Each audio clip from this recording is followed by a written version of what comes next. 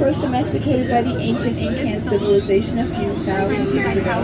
They've been known to pack animals for centuries, but are hardly ever ridden, as they do possess a few nasty habits, like when angry they tend to spit. The llamas are a close South American relative of the camel, but they do not have the same distinctive hump that the camel possesses.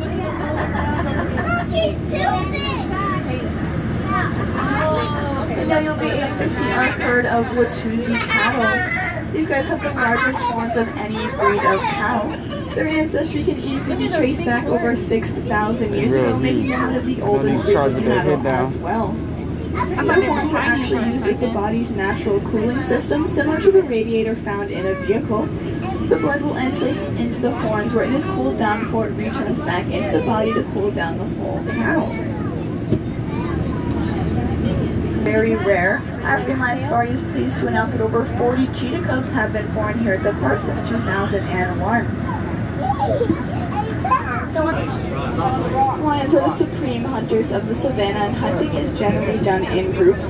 The lions will go out and surround their prey, while one lion then goes in for the kill.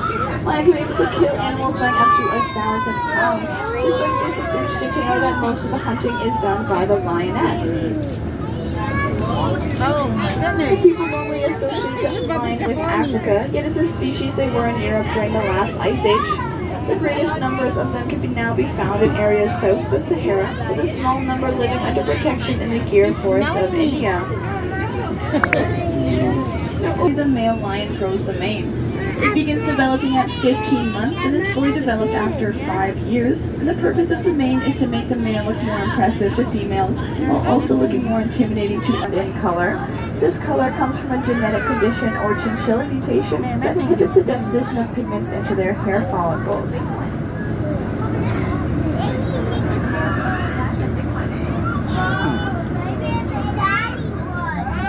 Now, all of the meat-eating animals we are just seeing are called carnivores. They consume 2 to 6 pounds of meat every single day. And all of this meat is supplemented with the necessary nutrients to promote good health. Oh, I thought you were really smelling that. Yeah. They smell something. Uh-oh, look at his lips. Smelling something. Can live over 20 years of age and grow over 80 pounds. To play with a newborn, and he does so by smacking his lips to the mother, indicating he means no harm. When first born, baby baboons are said to weigh about half. You and I have our own unique set of fingerprints. Oh my goodness, look at that. A fully grown giraffe can weigh anywhere from 2,200 to 3,300 pounds. It can grow to be about 19.5 feet tall, making them the tallest land animal on Earth. When first born, the first experience outside the womb is about a 6-foot drop.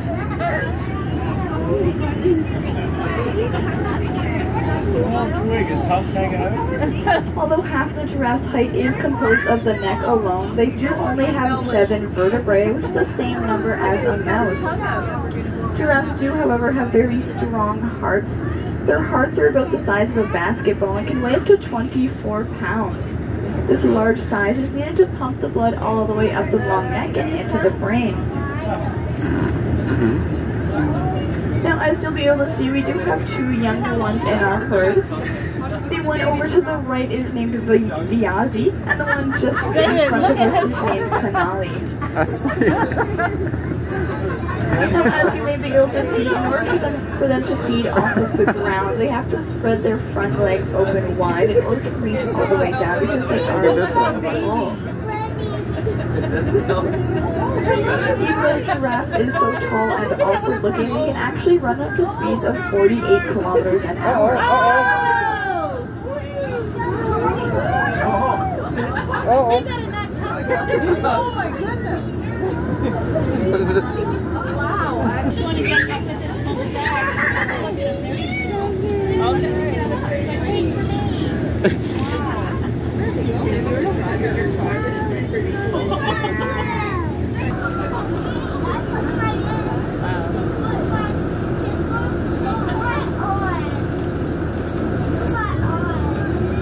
Now, Though unfortunately Barbary sheep are still being pursued by hunters in their native North African habitats and their numbers are dwindling. Fortunately, small numbers of free-roaming Barbary sheep have been introduced into canyons of the Colorado River and into parts of California and are surviving quite well.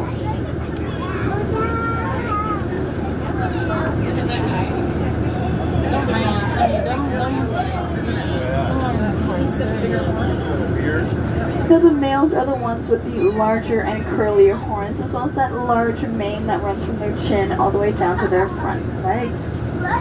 We do have many in this reserve, as well as many young ones, as they do breed quite easily in captivity.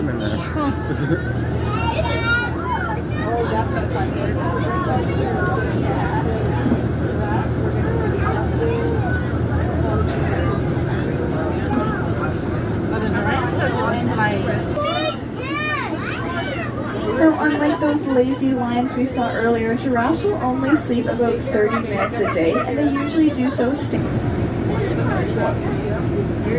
Oh my goodness. If you get a closer look, their tongues are also a dark purplish or brown in color, and this is supposedly said to keep them from getting sunburnt, as their tongues do spend a lot of time out exposed to the sun while the giraffes eat.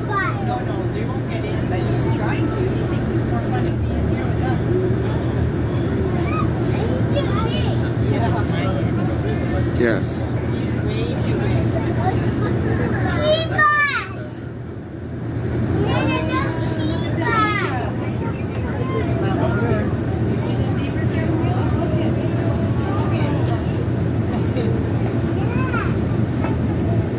That's a Venetian blind to help the animal cope with the severe heat of Africa, with the black stripe absorbing the heat while the white stripe reflects it.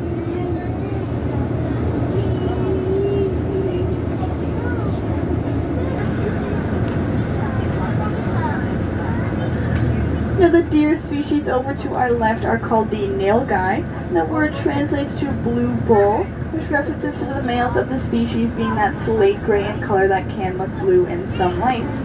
The male nilgai has horns about 7.5 inches long. Both the males and females have 2 white patches of hair on each cheek, as well as white lines above each hoof, which from a distance can look like they're wearing socks and sandals. Got it.